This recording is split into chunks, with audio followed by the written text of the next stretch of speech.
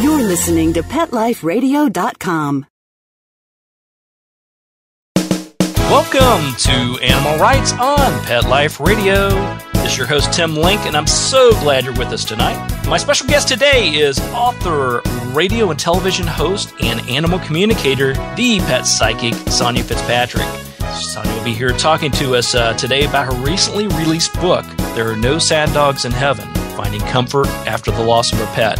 So we're real excited. It's a great book. We're real excited to talk to Sonya tonight. We're going to get right at it right after these commercial breaks. You're listening to Animal Rights on Pet Life Radio. Sit. Stay. We'll be right back after a short pause. Well, 4 to be exact. Join the Dog Ring Revolution. If you love your dog and want to take them everywhere you go, now you can with Dog Ring. Dog Ring is a hands-free way to include your dog in more activities and give you the freedom to take your dog almost anywhere. It's a safe and easy way to secure your dog. It clips around trees, posts, and poles in seconds. It's lightweight, portable, and strong. It has a free sliding leash which allows your dog to run around without getting tangled up. Perfect for parks, picnics, barbecues, camping, lounging outside, and furry fun adventures everywhere. Now you can be part of the Dog Ring Revolution. Visit thedogring.com and sign up for our Kickstarter campaign. Registration is now open. Go to thedogring.com. That's thedogring.com. Let's talk pets on PetLifeRadio.com. Welcome back. Welcome back to Animal Rights on Pet Life Radio. Joining me now is author and animal communicator Sonya Fitzpatrick, the pet psychic. Sonya, welcome to Animal Rights on Pet Life Radio. Thank you so much for having me on. Oh, it's our pleasure. It's always great to hear from you and keep up on what's going on.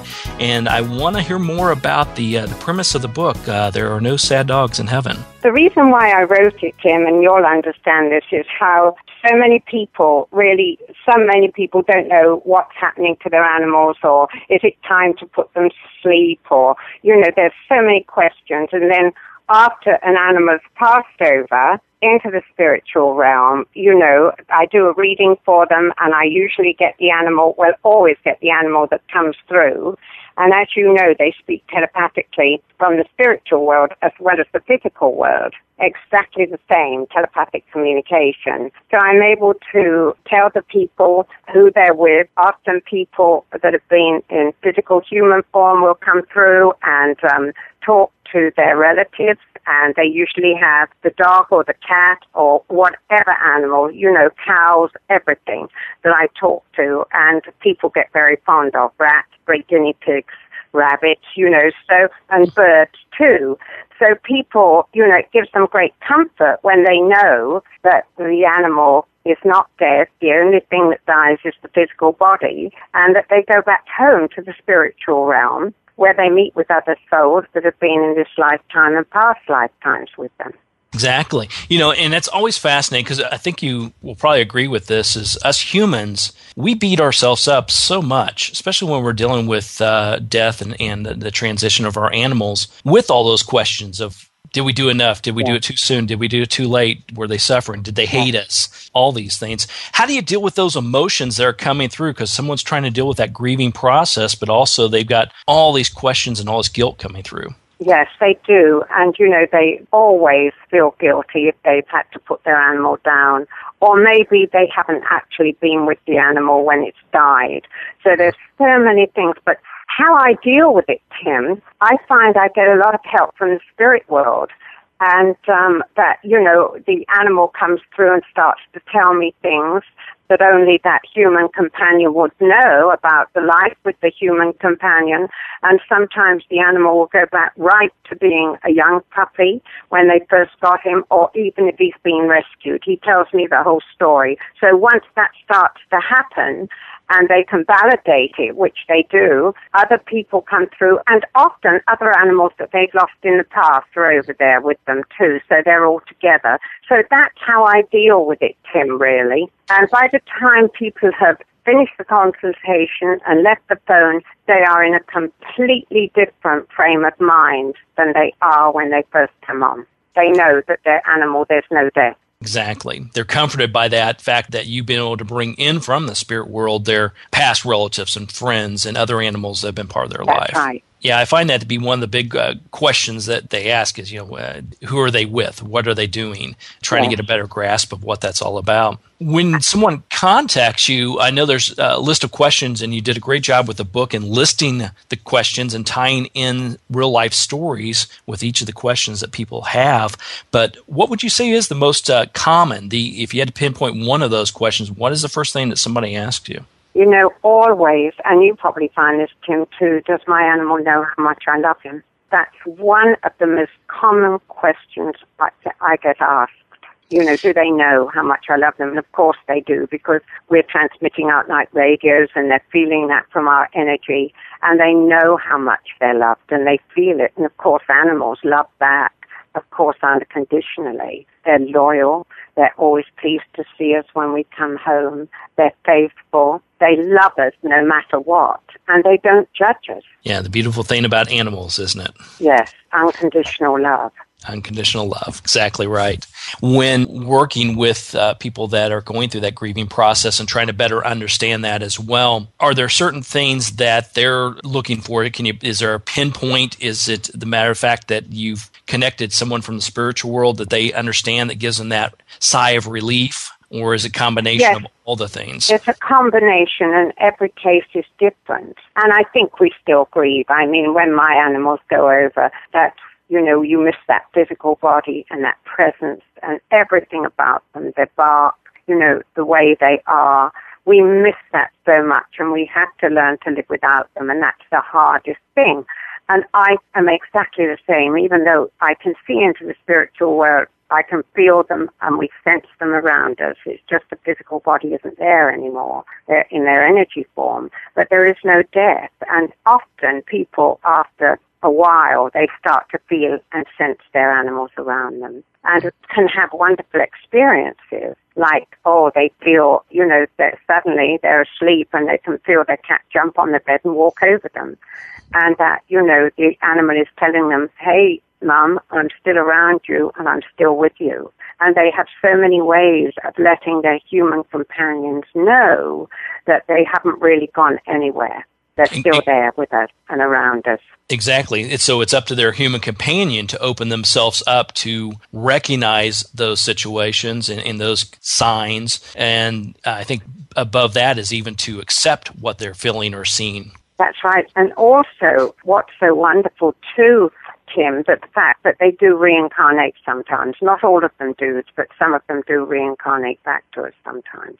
Yeah, I wanted to ask you about that as well, because I'm a firm believer in that as well. Do you find it's based on each individual animal, or is it if they choose to reincarnate, or is it more of their purpose didn't get fulfilled in that present body they were in, so they had to leave it in order to come back in? Yes, and they come in and they teach us so much. I mean, the animals have taught me everything. When I was a little girl, I was born with a hearing loss, and I couldn't hear humans, and I could always hear the animals, so they actually taught me, their language. So, every time sort of I talk to them, it's telepathically. I always find that I feel very humbled when I am talking to animals because they are so just wonderful. They've taught me everything I know, and I think I'm so fortunate to be doing what I'm doing and working with people that love animals and, and working with their animals too. Yeah, absolutely. I think it just helps build that better relationship, that better understanding, and grows that common heart connection that we have with animals. And I see that growing each and every day. I really do. And when they reincarnate back, of course, people will often say to me, but how will I know where he is or she is or how will I recognize her? Well, you really don't have to, because once an animal has lived with you and you go and you're ready to bring another animal into your life, and people feel guilty about that too, because they say, my animal, how does it feel about me bringing another animal in? Well, animals love unconditionally, and all they want is for us to be happy. And if some of them want to reincarnate, which they do, there's a number of reasons why they do that, because they're here to learn and to teach us, so they don't all come back. Some of them do and some of them don't. But the way they come back is they'll wait till you have another animal, and then they'll gradually, because they're in their light body and they're just energy, the physical body is very heavy, and they'll just gradually go in and out of that new animal they bought over a period of months, and then they actually settle into the physical body. And sometimes before they've even come here, they've had this, they know that that's going to happen, and they've agreed that the animal that's already soul is in the body, to get a rescue animal of 2 or 3 or 4, the soul is already present in the body. That soul, when the time is right for the other soul to go in, will just go back home to the spiritual realm, and then the soul will occupy that body. Yeah, that is very fascinating. I love how you explain that as well, because, I get that quite often too when communicating with animals that have transitioned is, what I find most of all is animals will come back, and not necessarily to the same people. If they fulfill their purpose and their reasoning for being with that person, they may not choose to come back with you, and that's not a bad thing. But also, would you agree that they can also come back to other animals that you brought into your life? Can they come back and just leave simple teachings or imprints with those animals, but choose not to allow their soul to inhabit or come into that body? That's right. If it does, then, that's all being fixed for them when they're in the spiritual realm. But that can happen too, Tim. Yes, I agree with that. Yeah. Some animals won't. That's really fascinating. Because that. Yeah, I get that, and I loved how you put that, so thank you. That helps me out a great deal as well, because it's, you want people to understand that their animal can come back to them, but you don't necessarily have to go out and look for your animal. In a lot of cases, the animal, they don't care about the body as long as the body fulfills the purpose for why they're here, the soul's here. So that animal may not look anything, Jethro the dog may not look anything like Jethro the dog before. And as you know, it will still have its own personality. It won't be identical to the animal they've had. It'll have its own personality, as well as the traits that the animal that passed over has. And, every animal, as you know, has different, idiosyncrasies, just like people do, and different things that they do with us. And the personality, too, is often different. But there are certain things where people will say to me, I sort of know my animal is back. It's a feeling they get that an animal that's passed over is backing an animal. I mean, and as you said, a dog may go into a cat form. It may go into another physical form, not the one that it's already been in. Exactly. Well, I won't get into the conversation of can animals come into human form. We'll save that one for a later day, because I know that's always a topic of contention as well, and as well. Well, can you share with us a little bit about maybe one of your own personal experiences? You mentioned an animal, obviously have many animals and have had many animals in your life. Is there one that comes to mind that actually has touched you and has you been able to communicate once it's into spirit and maybe has stuck around with you for many, many years? Yes, and they still do. That's interesting you should say that, because I had a cat 20 years ago called Wellington, and he came with me from England to America, and he loved being an American cat as well as an English one, and he made friends with raccoons at night, and he loved his life here, and he loved the heat. And, so he sort of came over with me, and also my dog came over with me. But you have animals, certain animals that you connect with in a different way. We love them all as much in different ways, but there are some animals that you really connect with.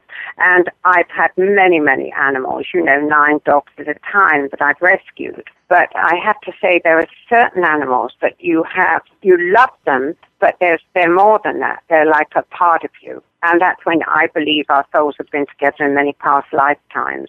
And it doesn't happen that often. But I've had 3 animals in this lifetime that I've connected with. And particularly my Ridgebacks.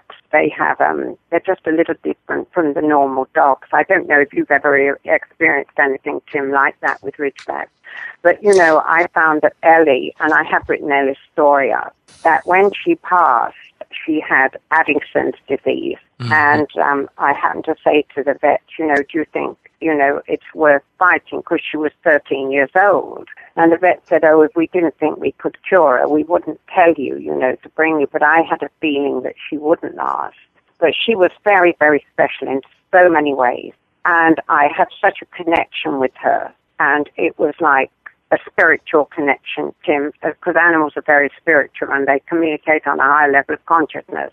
But I felt, the whole time that she was here to help me, and she certainly was. And when she passed from her physical body, I had to rush her in, sort of a few days later, and she was at the vet, spent a lot of time there, got her home, and then I had to rush her in. And she said to me, go home and wait for me to pass, because I'm going to pass, and you'll know when I do. And she gave me the strength, Tim, and my daughter was with me at the time, and this beautiful white spiritual light went right through me, and I felt very calm. And I drove home, and I came here.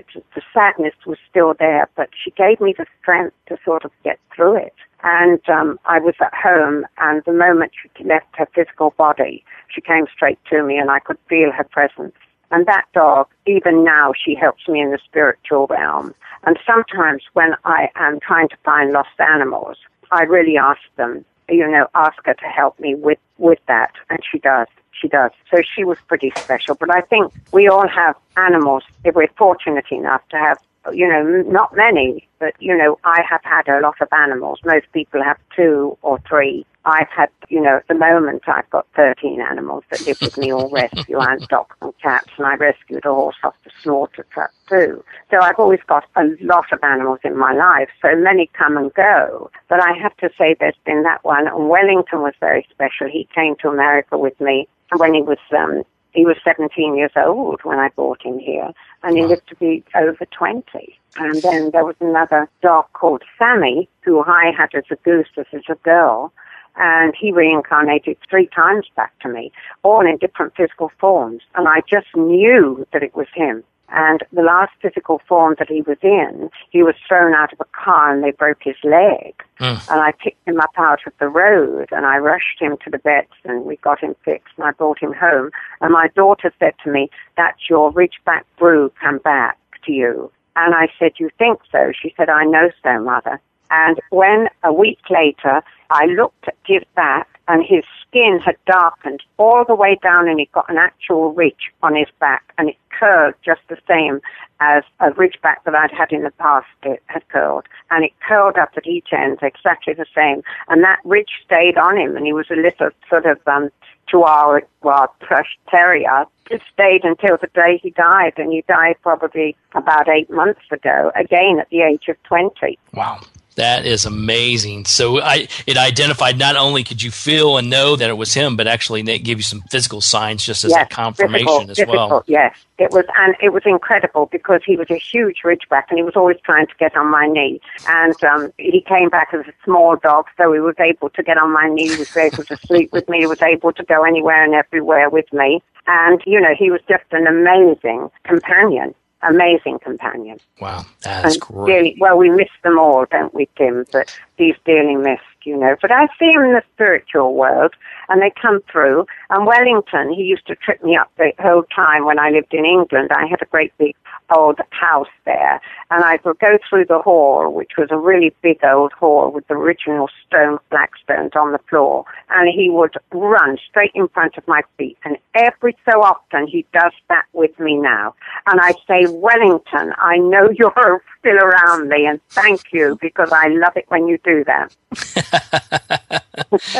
That is fantastic. All right, well, I'll tell you what, we're going to take a quick commercial break, but then we're going to come back and continue our conversation with Sonya Fitzpatrick, talk a little bit more about the book, There Are No Sad Dogs in Heaven. You're listening to Animal Rights on Pet Life Radio. Sit. Stay. We'll be right back after a short pause. Well, 4 to be exact. I'm not much of a reader, but I do wish I were more well-read. There are so many great books coming out. I wish I could find a way to keep up. Audible.com makes it easy to stay well-informed and catch up on your reading simply by listening. Audiobooks from Audible turn downtime into uptime. You'll be more productive and become well-read. Now I'm able to catch up on all the great books I've been wanting to read. With Audible, I feel smarter. Pet Life Radio listeners, try Audible.com now and get your first 30 days of Audible Listener Gold membership plan free. And get a free audiobook. Choose from over 100,000 titles. To get this great deal, go to audibledeals.com. That's audibledeals.com. Hi, this is Tim Link, animal communicator and pet expert and host of Animal Rights on Pet Life Radio. Have you ever wanted to know what your pet is really thinking? Do you want to find out if they truly understand what you're trying to tell them? Ever wish you could build a better understanding and closer relationship with your pet? Well, now you can. Learning to communicate with animals is a 4-part on-demand workshop. In the workshop, you'll learn the essential techniques that are necessary to communicate with animals, including what is animal communication, breathing correctly to achieve the perfect state to communicate with your animals at a deeper level, using guided meditation exercises and method to communicate with animals, and how to send and receive information from your animals. So if you're wanting to learn how to communicate and connect with your animals at a deeper level, visit PetLifeRadio.com/workshop and purchase and download Learning to Communicate with Animals. You'll be glad you did.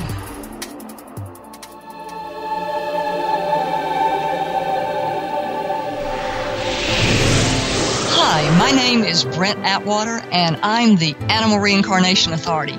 Join me every week on Alive Again and let me look at your pet's energy to determine if they're going to reincarnate. I'll be able to tell you when they're going to come back and what they look like. So send me your pet's photo and email me your question at brent@petliferadio.com. I'm looking forward to answering your questions on Alive Again. Every week only on PetLifeRadio.com. Let's talk pets. Let's talk pets On Pet Life Radio. Pet Life Radio. PetLifeRadio.com. Welcome back. Welcome back to Animal Rights on Pet Life Radio. We're here talking to Sonya Fitzpatrick, the pet psychic, talking about her latest book, There Are No Sad Dogs in Heaven, Finding Comfort After the Loss of a Pet. Now, Sonya, the book, you did a great job with the book. I love the stories. I love how you tied in the most common questions with real-life stories. But I imagine it was a challenge trying to narrow down those stories. So how did you go about doing that? Well, I tried to make them all different. And I tried to, I've got so many stories because I've done so many readings over the years that some of them, sort of stayed vivid in my mind. But, for instance, I put one in, the lady said, who's looking after my dog? Where is my dog? Are they feeding my dog? So, I explained in that to her that when we pass over into the spiritual realm, we're in our light body, we don't have the physical body anymore, and animals don't need to, eat when they're over there. So, and then her sister came through and I could feel my throat off. I saw this lady coming through and she had the animal with her in her arms and I could feel my throat and I knew she had cancer of the throat and I said to her, oh, there's a lady here, she's a relative and she's got cancer of the throat and she's holding your baby in her arms. And she said, that's my sister, she passed 2 years ago and she died with cancer of the throat. So that gave her a lot of comfort to know that because some people don't know where they've gone or if they're around them or where they are. And then there's funny stories how, they've reincarnated. And, for people to understand that life goes on over in the spiritual realm, there is no death, just the physical body dies. And then we go back home to the spiritual realm where we've reincarnated many times, humans as well as animals. Absolutely. All the stories in the book, I'm trying to help everyone that thinks different way. People that feel guilty when they put their animal to sleep. Oh, I feel guilty about it. Or did I do it too late? Or did I do it, too soon? I don't think, people do it too soon. I think there are more people that do it too late, really, because it's so hard to let go of that physical body. And as you know, people get closer to their animals and have a greater love for their animals than sometimes people around them. Absolutely, because a lot of times we spend more time with them. And yes, we do. And we get that unconditional love back. And I think you're right. That's a major challenge for people to try to understand. Is it time to let go? Did I do it too soon? Did I do it too late? And they're looking for something or somebody or the animal to tell them that, hey, now it's time. Yeah, a lot of people, I think, do know when they stop eating or, they're in great pain and they can't bear to see them suffering anymore. It's better if you possibly can to let that animal go a little rather before than later. Yeah. And wouldn't you agree that they also have that sense of knowing? If you trust it, you have that sense of knowing? That's your higher self telling you, isn't it, really? I mean, we know everything. I always say to people, if there's something you're not sure of, and you've got two directions to go in and you don't know what direction to go in, just meditate for a little while, then ask the question, and your feelings and emotions will tell you if it's right, because you will feel it and you will sense it, and then ask the other question, and you'll get a different feeling altogether, and you'll know which is right. And, our higher self tells us. It's just a question of listening to that feeling and emotion, because many people still will be guided by their head rather than their heart. Yeah, open up that heart and trust what you're receiving. I think that's the key point behind it. And quit beating yourself up. That's what I tell clients often. If you know you've done everything you can for that animal and you provide them a great life, and they've shown you that you provide them a great life, then trust what you're doing and know that all is going to be well. And that's the key. I had a lady contact me just yesterday. She's lost 2 dogs in 2 weeks, and they were both unexpected. One was unexpected illness, and the other one was attack from another dog, and it caused some damage to her dog, and it passed during surgery. And she was convinced that she was doing something wrong, that something recently she had done. People like to blame themselves, don't they? Mm-hmm. Yeah, they absolutely do. And really, in the case, our animals don't want us to blame ourselves. They just want us to open our hearts and open our minds and accept and connect with them. And that is their karma, too. And there are no accidents in life. That's another thing. People think, there's accidents. I had a client, just last week, and her husband ran over the cat, and he didn't realize he'd run over the cat. And the cat was about 8, 9. And then she heard this meowing, but she didn't recognize the meow. And then she found her cat dead in the garage, and she was absolutely devastated. And I said, darling, when your time's up, you'll go. This was the way he was supposed to go. It's nothing. It's just something. This is karmic. And we learn from it. And often you find that when something does happen with an animal, you get closer together. You do grow close together. I find that an animal can even bring, when it dies, can bring 2 people much closer than they've been for a very long time. Yeah, absolutely. I think you're absolutely right in that, because it's like any other living creature, any other living person that's in our life. We grow that heart connection, we grow that connection with them, and you go through that same grieving process, and you shouldn't feel bad about that. Do. Yes. And everybody grieves in different ways. I mean, in the book, there's the stories of the young lady who took the casket to bed for 2 years because that was the only way she could cope. And a young man who put his cat in the freezer, and then he was away on business and the freezer defrosted. He'd had an electrical current. And all these stories of how people try to cope after their animal has passed. The comfort, they get from doing these things. Do you ever give clients tips on how to cope with losing of an animal, whether it's a ceremony, a shrine, a scrapbook, any of these type of things? What I think is so funny, Tim, is that when the animal is passed over and someone's walking around with a casket, or they've got a pot on the top by their bed or whatever, the animal finds this very, very funny, because it thinks, well, I'm here with my mum. Why is she walking around with that thing in her hand? So that helps people a lot to know that. But I will explain to the animal that, this is a way of feeling comfort, and this is the way humans get their comfort, because they still feel there's a piece of you here in that physical level. And so people, grieve and they cope with it in all different ways. But usually when I tell people, and I go back into their past and I go back into their life together, and we come to that point, that, they'll ask questions. It's not that I give them a lot of answers in a different way. And the different way is that their animal is still alive and with them and around them. So tips, I don't think, come in. It's just every case is different. And then, it's just that you have to go and do it in your own way. But the animal just finds it very amusing that we happen to keep him in a casket, or we buried him. They'll often say, where shall I bury the casket? And the animal would tell me, under the tree that I was always peeing up, or everything, that was my favorite tree, and it's in the corner of the garden, and he'll explain where it is, and the person will say, absolutely right, that's where I'll put him. Everybody is different, aren't they, when they lose an animal, Tim? Everybody's different. Absolutely, and there's no wrong answers. Whatever gives you comfort. No, that's right. Yeah, the animal's going to honor that anyway. All right, so now I have to ask you, from writing the book, obviously you've written several books. You host the Animal Intuition Show on SiriusXM Radio. You've hosted your own television shows on Animal Planet. Out of all that batch of getting your message out there, what do you find to be the most challenging?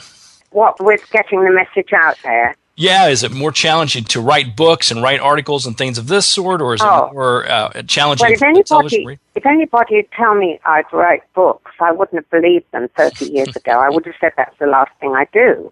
But I find it hard when I'm working, which I work, all the time. Sometimes I work 6-7 days a week because I do a column also. And I find that the writing the book was a bit challenging for me because the only time I could write was early in the morning when I first got up. If I got into the day, I couldn't get back and concentrate. So I always had to do it as soon as I got out of bed and made my coffee in the morning. I'd sit down and write.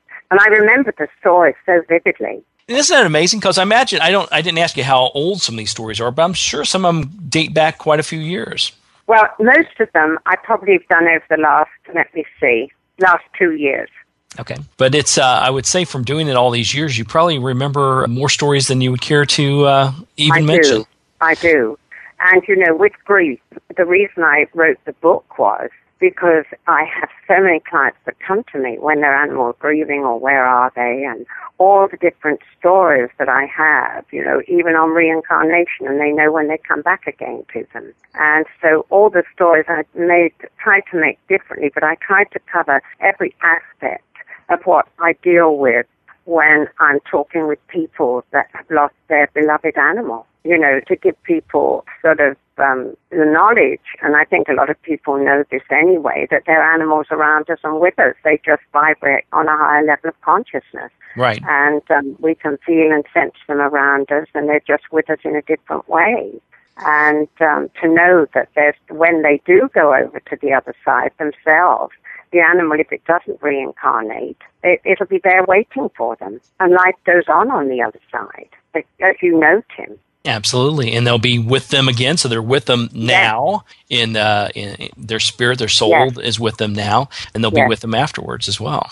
That's right. And the thing about passing over is that they'll be in the same energy form, because the thing about missing an animal so much is when we're still in the physical body, we miss that animal's physical body so much.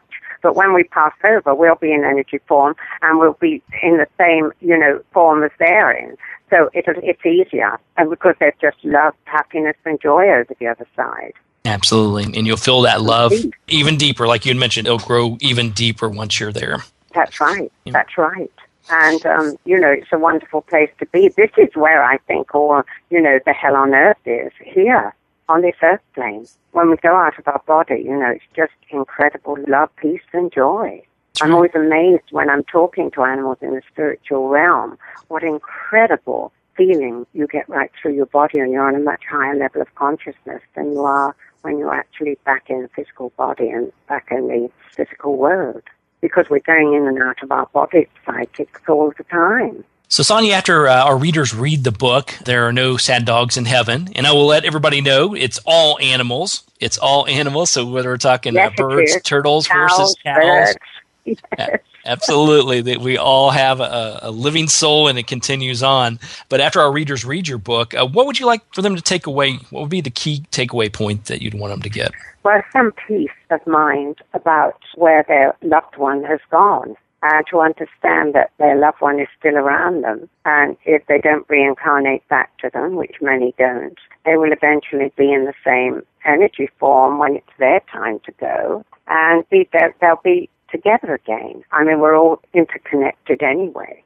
But when we get over there, we're in the same form as they are. So therefore, one day you're going to be not missing that physical body, because you'll be in the spiritual realm where there's just love, peace, and joy, and your energy body will be there with them.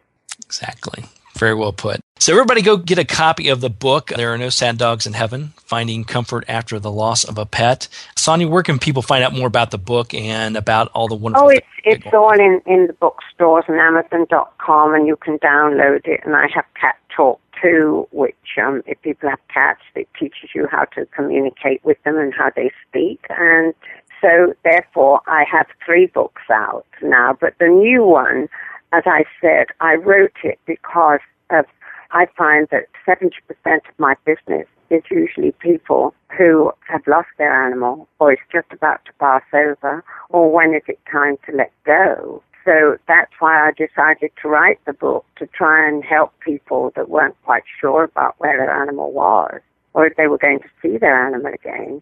That's why I use this collection of stories to help everyone understand that animals are still around us and with us. There you go. So everybody go out and pick up a copy of the book. You did a great job with it. You can also find out more about Sonya and her wonderful activities at SonyaFitzpatrick.com, and pick up a copy of the book at your favorite retailer or online retailer, and pick up her other books while you're there as well.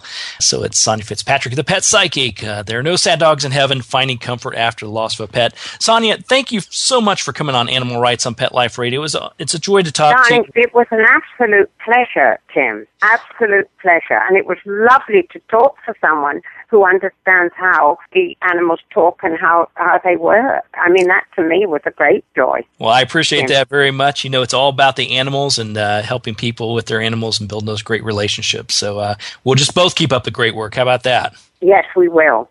You know, it's we definitely will. And I hope someday we meet, Tim. Absolutely. I'd look forward to that. That would be fantastic. I'd love it. Okay, darling. Well, thank you so much for having me on. Thank you. Thank you. We've been talking to Sonya Fitzpatrick. Pick up a copy of her book, There Are No Sad Dogs in Heaven. It's always a joy to talk to Sonya. So we're coming to the end of the show today. I'd like to thank everyone for listening to Animal Rights on Pet Life Radio. Thank you to our sponsors and producers for making this show possible. To find out more about me, Tim Link, and the other guests I've interviewed on the Animal Rights Show, you can go to PetLifeRadio.com and click on the Animal Rights icon. Download this episode as well as all the other wonderful episodes. And while you're there, be sure to check out all the other wonderful hosts and shows on Pet Life Radio. There's a plethora of great entertainment and great knowledge there. If you have any questions, comments, or ideas for the show, please email me. You can email me at tim@PetLifeRadio.com. That's tim@PetLifeRadio.com. And I'll be glad to answer your questions, entertain your comments, and bring on the people you want to hear most onto the show. So until next time, write a great story about the animals in your life. Share it in a blog, article, or in a book. And who knows, you may be the next guest on Animal Rights on Pet Life Radio. Have a great day. Let's Talk Pets, every week on demand, only on PetLifeRadio.com.